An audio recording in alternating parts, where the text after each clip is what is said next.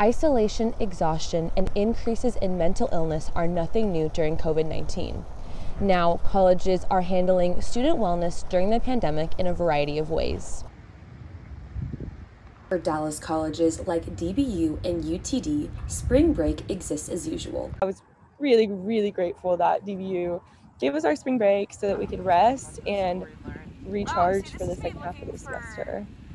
Info on the in-class assignment I have raised. It was really nice to take a break from school for a week, or at least like catch up on school. And I felt like that's definitely made the past couple of weeks a lot easier because I just had that recharge time. But things on campus at SMU haven't looked quite the same. When spring break was canceled, members of Student Senate proposed wellness days to replace the 5 lost days of break. A lot of people don't realize that breaks from school aren't a day off to just have fun. Oftentimes they are used to catch up on work.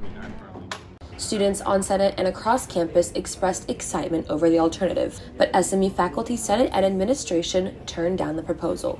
That led to more discussions about mental health as a problem, looping in a Student Senate before administration makes decisions, but that doesn't solve the mental health crisis that we have on campus.